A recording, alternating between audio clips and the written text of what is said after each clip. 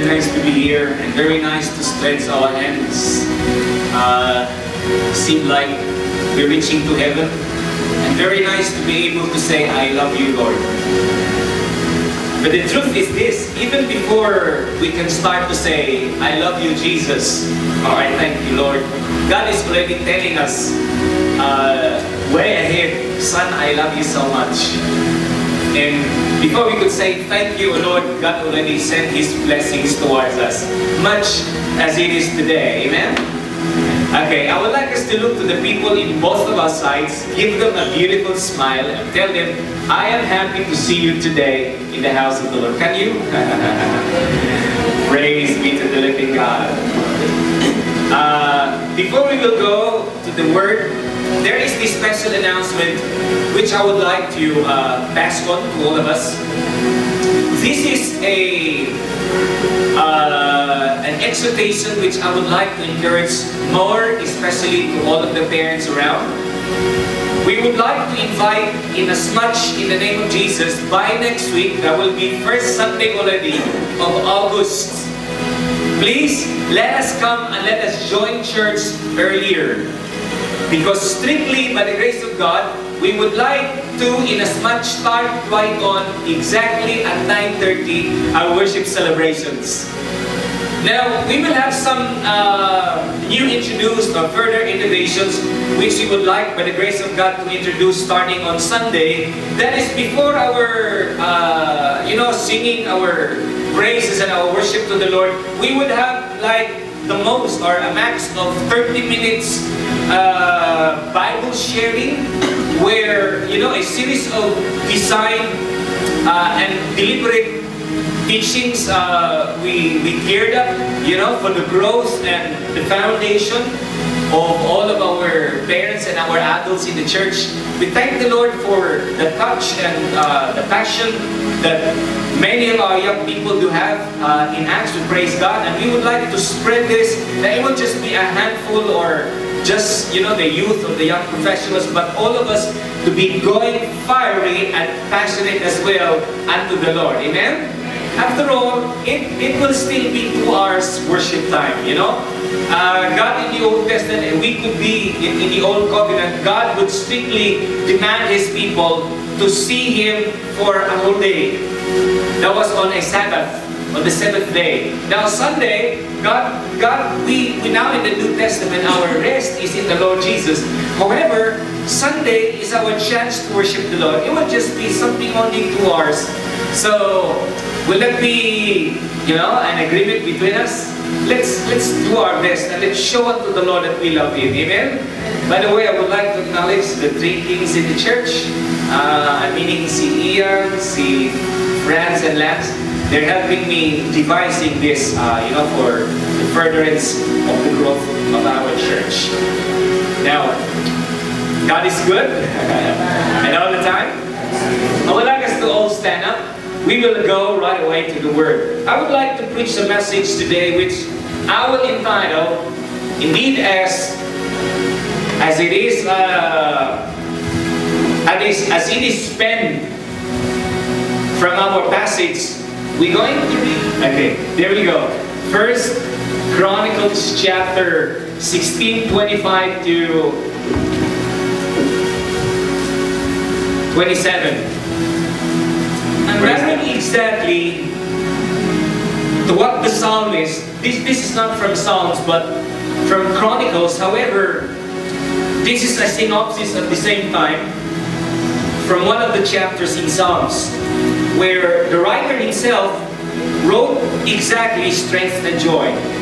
Now, I'd like us to go with me in the reading. Okay, there you go. For great is the Lord, and greatly to be praised, and He is to be feared above all gods. For all of the gods of the peoples are worthless idols, but the Lord made the heavens. Here we go. Splendor and majesty are before Him. And the next line, strength and joy are in His place.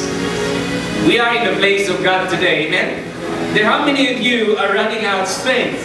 You know, I called a vow to the Lord yesterday when I'm so tired. I said, Lord, give me the strength. And there, how many of us today are feeling sorrow, or rather sorry, or in sorrow? Today, you are in the right place. May the Lord grant us strength and joy, amen? Strength and joy are few of the most important things we need every day. It's a secret many do not know, but God revealed it in His Word. It is written in the Word of God. Everybody yells and shouts, strength and joy. Strength and joy. If I can present this to you, ladies and gentlemen, this morning, strength and joy are not just cousins. Strength and joy are brothers. They are twins that we need them every day. That you cannot just have one without the other, or the other without the one. You need them both. You need, every one of us needs strength every day. I shall not be talking, as we go further, I'll not be talking only for a one, spectrum, which is only spiritual, or the others physical strength, but it's going to be the entirety, the totality. I mean, the full strength of God. One cannot just have strength and at the same time do not have joy. God would like to give them, together at once, and then, as a package. That we at the same time strong and are happy. But of course, not on the other hand only happy, but are weak. God would like us every day to come and draw as our source to Him. I'd like us to raise both of our hands and close your eyes and say, God is my source. Come on. God is my source. Tell Him, Lord, I draw my strength from You. We don't seem to be, saying strength. Let's raise both of our hands back and say, I draw my strength from You, Lord. You are my source. Let's give God a clap of praise. Come on. Never ever forget that. Do not draw your strength from a man, because man can fail. Do not draw your joy from any luck in this world, because our joy, the source of our joy is the Lord. And God does not run dry. God doesn't run out. And when you come to God, when you approach the Lord, God doesn't turn His back away from you. And God never says no. I just so realized that as the pace of my life gets faster today. Not easy to balance many things at the same time, but I am enjoying. I'm finding that man indeed, as he trusts the Lord, as he relies on the Lord, he can do multitasking. And at the same time, still are able to enjoy them. But there are some times, and maybe God the Lord allows them as well, that we can be dependent unto the Lord. That we can come and realize that we ain't Superman. That we too, are bound in these human bodies, that we are bound to trust the Lord and to believe God, to draw unto Him as our source every day, every single day. I tell you yesterday, it is not just on a Saturday yesterday, but this is every day. And I went home after our recording for our program this morning.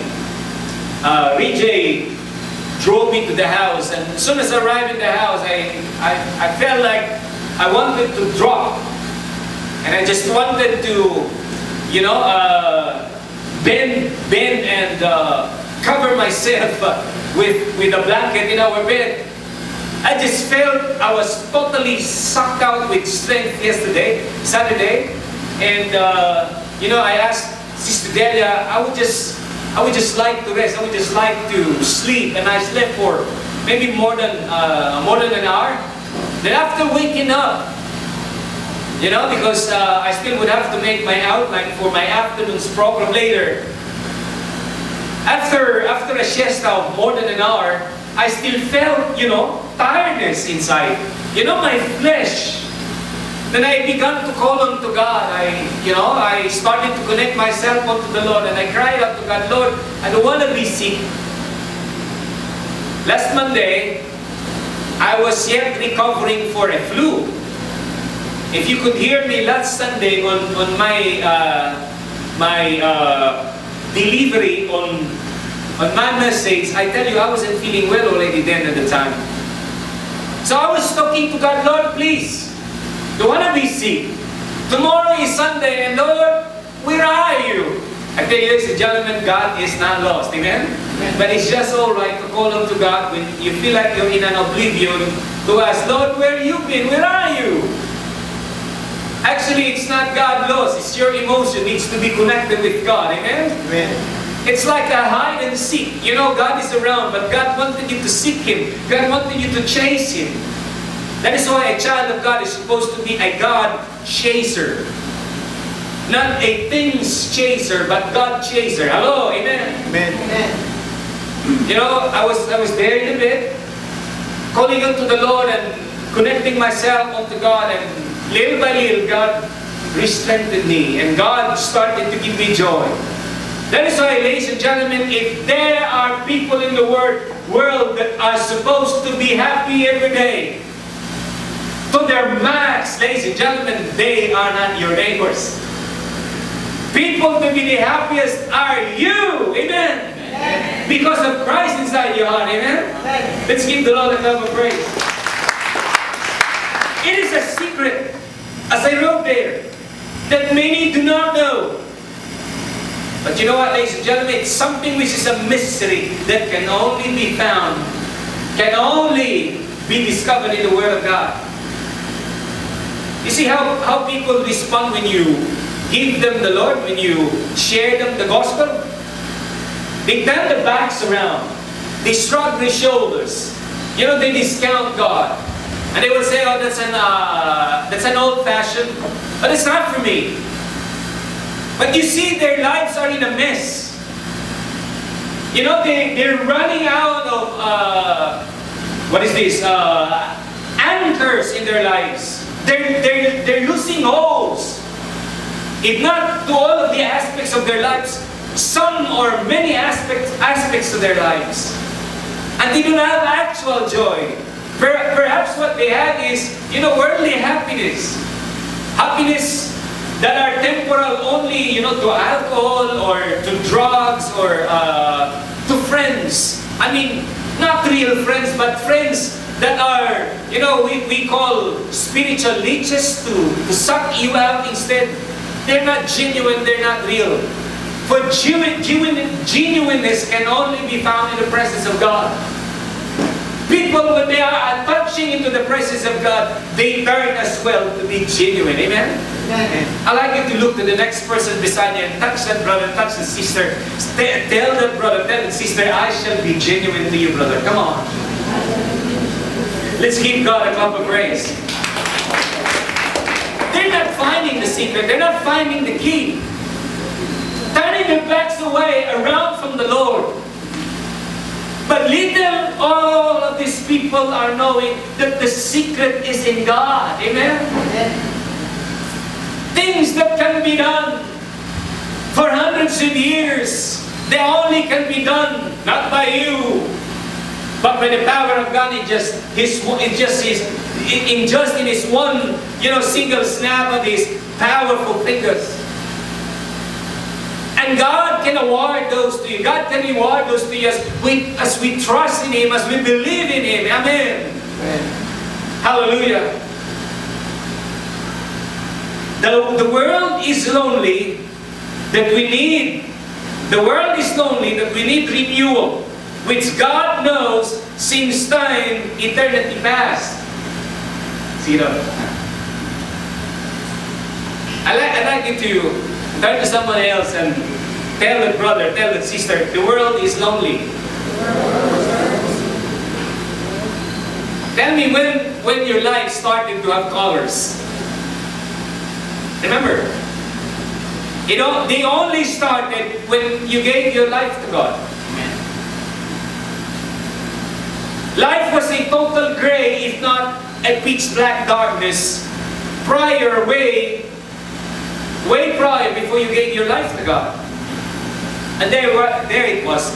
You know, as we continue with our journey, now there are a few of us.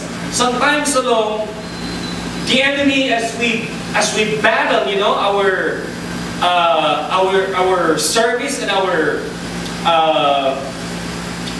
giving of our lives to the Lord, somehow there were those some curves in our journey that we're not able to hold or make our stand. That there are a few of us that we slip back, and for a while there was that distance between your God and to you. Now you tell me, in those times when we were away from the Lord, how was it? Ladies and gentlemen, it must be a lonely life.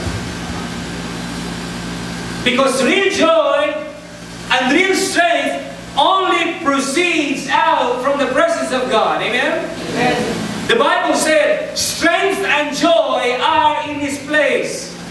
Strength and joy are only under the shadow of the Lord, under the shadow of His wings.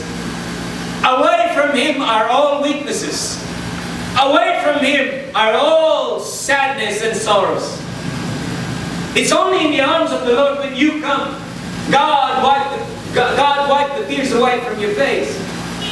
And God replaces them with smiles. God replaces them with real joy.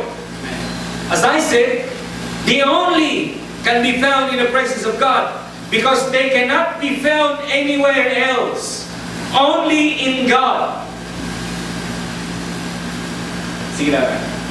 It's only in God. Thus, when we run away from Him, strength and joy are few of those that soon we lose. Amen? Please do not run away from God. Not things, not worldly things, not money, or not people. Many times the devil would push us into situations where we feel like tempted, you know, to please people. You know, as I was driving, I need, you know, to get always his attention or her attention, that, you know, I can have a good footing all the time.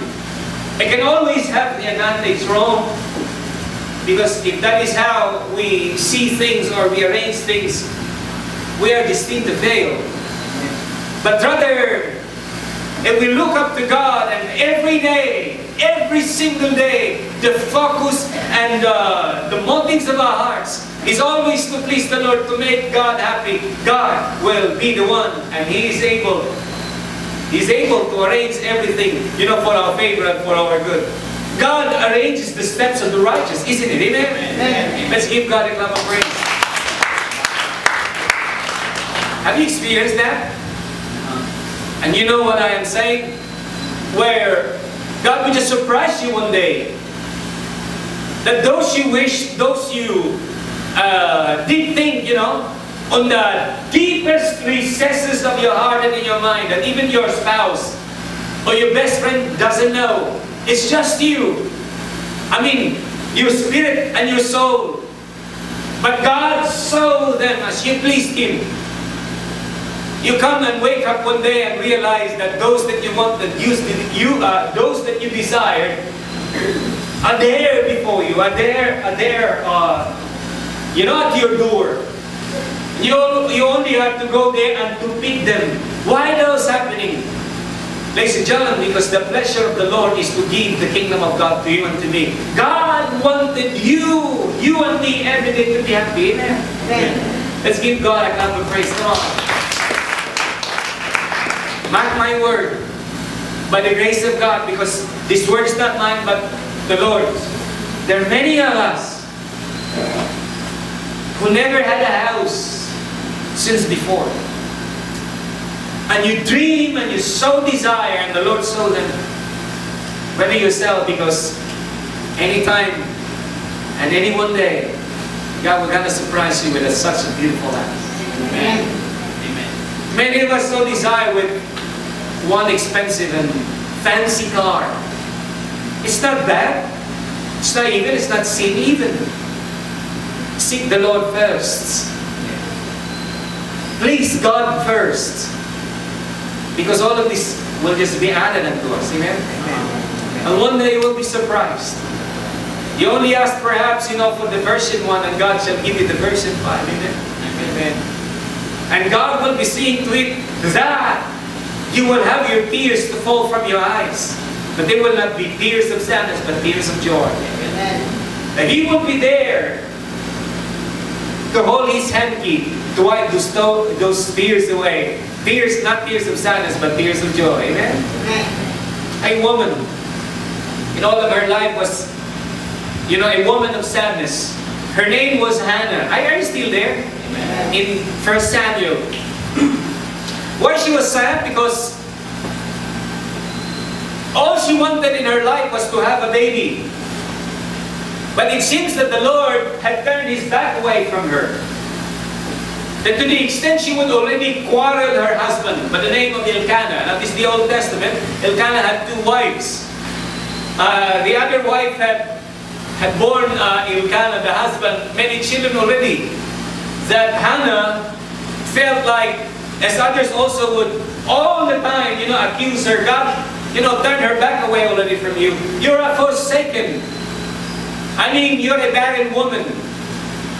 God forsakes you. And it was beyond that she would have to fight every single day. A woman of sorrow. But when you come to God, He will turn the sadness, the sorrow into joy and real joy, genuine joy. Amen? Amen. One morning, on a certain feast, she was laying there, in the presence of God at the tabernacle, falling her tears and starting to pray. The Bible said, her mouth now moving, but no words coming out from her mouth. Because of her sadness, there are no words coming out from her mouth already. She was talking and communicating to God only with her mind and her heart. And the high priest by the name of Eli at that day, when she saw Hannah with those actuations, only mouth talking, no words coming out, the high priest thought that maybe Hannah was drunk early on, 9 in the morning, and started to scold her. Hannah would have to justify, "Sir, your woman is a woman of sorrow and sadness. I'm here because of desperation. I am asking God for His favor." And the man was moved. And the high priest said, you see, when the Lord comes and blesses, He uses, to touch the people, He uses His servants. Because the Bible said blessings are in the mouths of the Levites. Now, Eli was the high priest of the year. He said to the woman, "Oh, is that so? You go home and be sad no more. Because to what are the intentions of your heart, God will answer them. Following year, you will come back. Or following year, rather, you will see the answers of your prayer." She went home with such assurance in her heart, because faith is the substance of things hoped for, the evidence of things that are not seen. When you pray, that's what our experience is. When we ask, we don't see an outright results as something, palpable before you. But there is that assurance inside your heart. You go home happy. The woman was happy. And one evening, the Lord started to contract. The woman that was closed, God started to open. Indeed, following year, a baby was born, and she was very happy. And Hannah named her son to be Samuel. In other words, I see God in you, or the joy of the Lord is in this child. Hello, are you with me? Amen. For 7 years, she never had returned to Jerusalem, to the city of Jerusalem to worship God. But on the 7th year, after weaning her only and one child, after 7 years, she went back to the city, bringing along baby Samuel. And the mother sewing Samuel with an ephod. Ephod is the prescribed, garment of the prescribed priestly garments of the Levites. Samuel wasn't a Levite. He coming from another tribe, but the woman was just very happy, and they had reacquaintances of the high priest could not recognize her anymore. Only until when Hannah would have to introduce herself. I was the woman, oh, I remembered you. Now, who's this little baby? The high priest was touching the head of Samuel. And the woman said, this is the boy. This is the results of my prayer. This is the results of my joy. She is my joy. Amen? When your desire will come to pass, they will be your joy. Amen? Let's give the Lord a clap of praise. Hallelujah. I like you to look to someone else and pat the shoulder and say, you're up to something. God is about to bless you. Come on. You're up to something. God is about to bless you. Now there are these two things I would like to speak about. Now please. Number one, strength and joy are contagious. When a person is in his zest, when you're along with him, I tell you, what he has will go through you. In other words, will have a transference over you. A person who is, happy, and a person who is, in his zest, what he has will contaminate you. Everybody says amen. Amen. But the truth of the matter is, at the same time, equivalent to strength and joy, also discouragement and sadness. That is why we need to be careful whom we are to hang out or give our lives either. Or give our lives, either of which we get. We need to be very careful. I like us to say that line, saying, we need to be very careful. Whom we are to hang out. Because what they have, either of which we can get. If they are people of strength and people of joy, we can be transferred strength and joy from them. But it will be an alas something, it will be an unfortunate something if whom you are getting along with every day are people of discouragement and people of sorrow. Even if they are blessed, they still are sad. I'm very sad today because our dish is just this.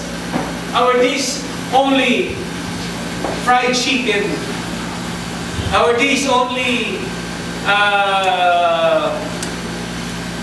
lechon or paksiw, I wish we can have more.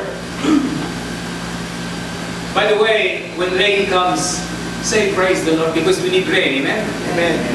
When there's no rain and there's sunshine, say also praise God because we need sunshine. But when there's sunshine and rain at the same time, say as well praise the Lord. Because they speak of the balance of the goodness of God. You know that story I love to relate? A man who is sour every day. Now look to the next person beside you. Say, I'm not that guy. Come on. Tell a person, I'm not that guy. Now this person always whine every day. Please stop it. We are relative. Every day we must thank the Lord. Amen? In all circumstances, in any situation, find a way to thank Him. Amen. If you got a bigger, thank God for the blessings. If you haven't, following day will be a sunny day.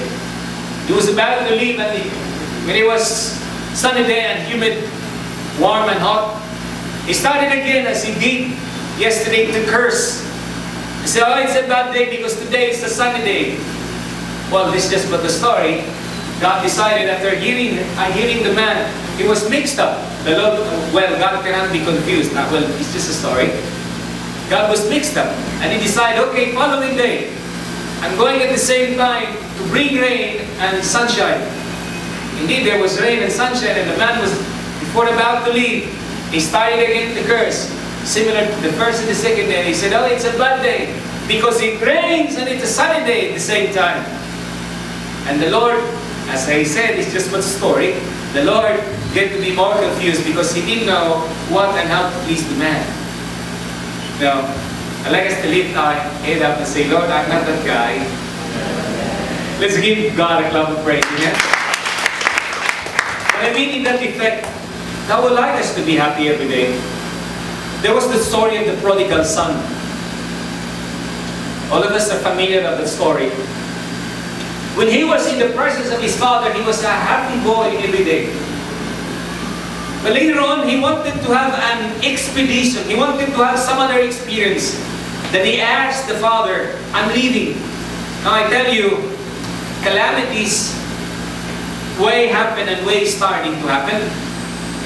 It's not when we are there in the middle of, in the middle of a storm. Calamities start to happen when we ask God, I'm leaving. When we start to step away from His presence. And that's what happened to the prodigal son. He went to the wrong crowd. He hung out with the wrong people. Now he started to be discouraged. He started to be sorrowful. He started to grow his beard. He started to grow his mustache. His hairs. He looked older than his age. You know, plus the poverty and the no friends already, and he smelled already. One morning, he just thought about his father. No, it was one evening. He thought about the goodness of his father. The following day, he decided to return back and to go back to the father, and the father accepted him. That's how things are. You know, when we run away from the Lord, or when we hang out with the wrong crowd, to the wrong people. Amen? Are you with me? Amen? Amen. God wants us to be strong and happy every day. Happy and strong spiritually, emotionally, and physically. I'd like us to yell with me. Say, spiritually, emotionally, and physically. Praise be to the living God. Being a pastor, I need this. Because it's my calling and it's my profession to be able to share spiritually, emotionally, and physically strength and joy. Now I cannot afford to go run dry. I cannot afford, to have nothing inside of me. Now, it's not just one of the recourse, but it is the only choice. My only choice is that every day I must draw my source to the real origin, who is God. And God is very good, and this is the good news, ladies and gentlemen. God doesn't say no, and God doesn't run dry. The provision of the Lord doesn't go dry. Amen. Because our source is inexhaustible. Amen. Let's give the Lord a clap of praise for that. Now, we go to the second. Strength and joy are freely given by our God. Say the word freely given. Freely given. Now I didn't hear you. Let's shout them louder. Say freely given.